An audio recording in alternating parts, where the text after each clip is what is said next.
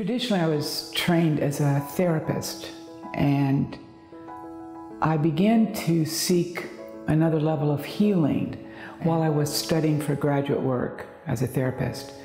I was also investigating pilgrimage of spiritual traditions. So my work evolved from traditional healing to a more non-traditional spiritual healing, helping people have a different view of themselves or the world.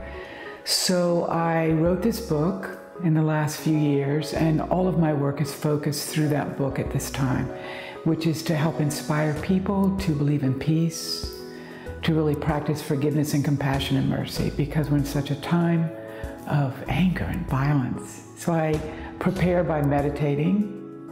I study different traditions, and I get inspired. I get inspired by news, especially bad news. And then I focus the workshop, for example, on Orlando, where there's a terrorist attack.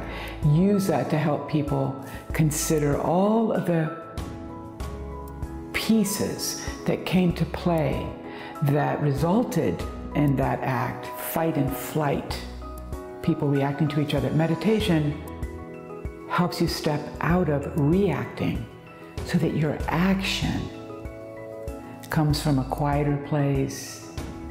You still the mind, and in that state, people are more compassionate, less fearful. We're very dangerous when we're afraid.